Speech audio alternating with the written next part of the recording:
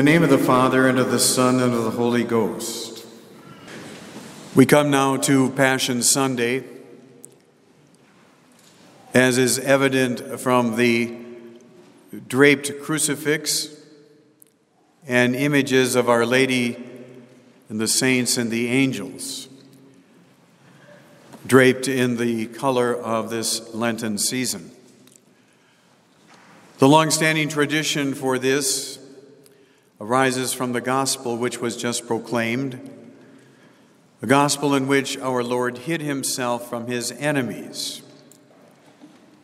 Jesus hid himself not out of fear, but in obedience to the timing and the manner in which his heavenly Father had determined the death of the Son of God. It was not yet his time, though that time was quickly approaching. And so we are reminded by the covering of the images of Christ, and fittingly then angels and saints, that the passion of our Lord is not far off. In fact, I have noted that Christ's presence on earth, the church, is undergoing a passion which will continue to intensify in the months and years ahead.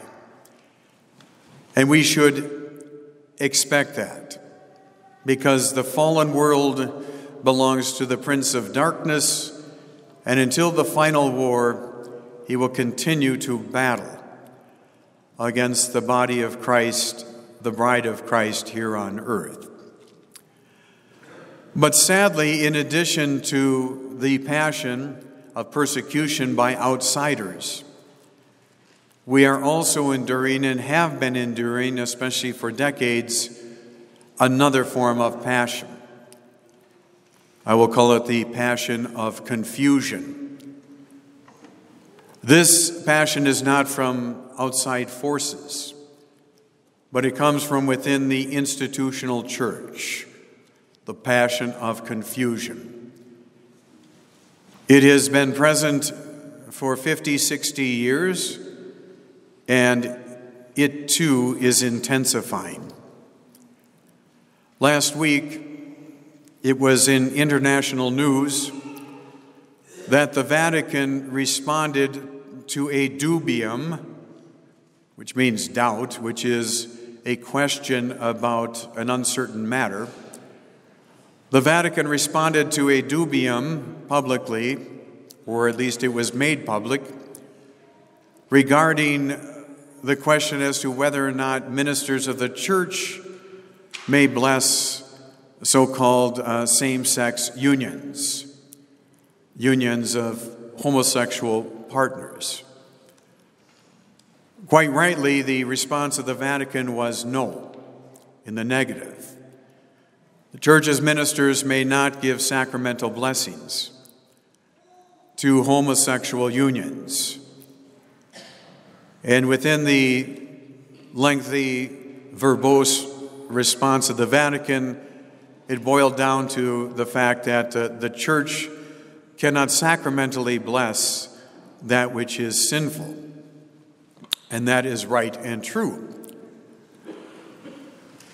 But many activists who have been pushing for a sacramental recognition of such intrinsically disordered and sinful relationships rightly called foul on the Vatican, noting that in other ways the Vatican and even Francis himself have shown support for homosexual unions. And in fact, that is true.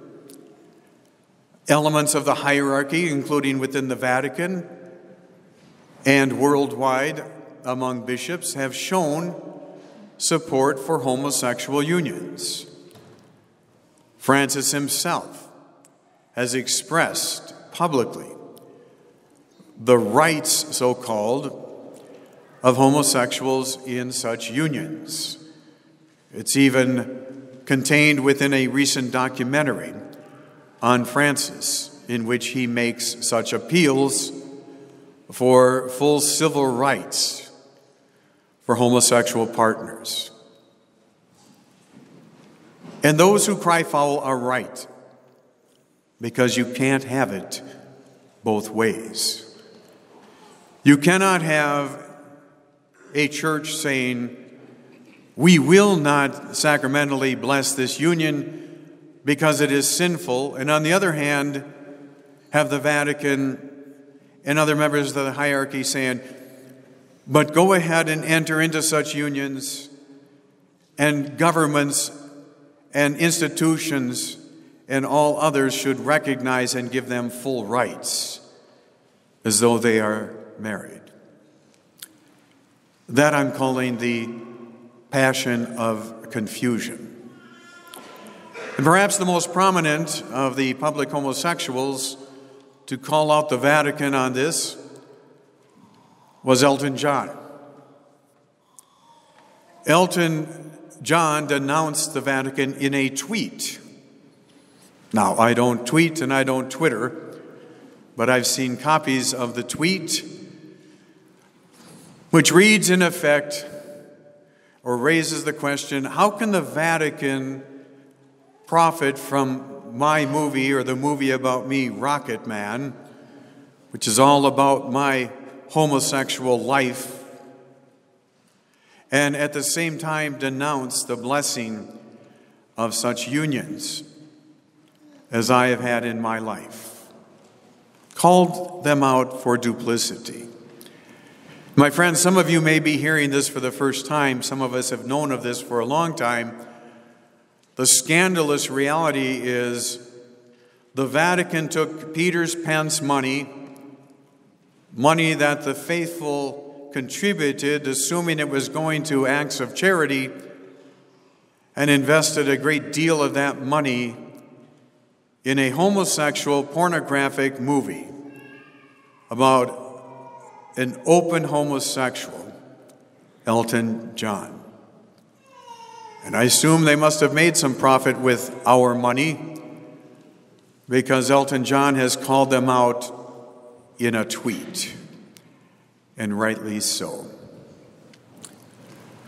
My friends, it's hard enough to suffer a passion at the hands of unbelieving persecutors, but it's been so hard to suffer at the hands of our own in this passion of confusion. But that happened in the time of our Lord. He was handed over by his own to be crucified, and then crucified at the hands of the persecutors, the outsiders, but it was a collaboration. So we're seeing history play out again, and God knows what lies ahead within our own lifetimes of an apocalyptic nature. But whatever passion that the church suffers, or even in this case the institutional church inflicts, it adds to our sorrow, because it is a passion of Christ's body here on earth. It makes us all the more resolved that we will accept with grace the passion which we must suffer, and we will continue unabated to follow the path of truth in the midst of confusion. In the name of the Father, and of the Son, and of the Holy Ghost.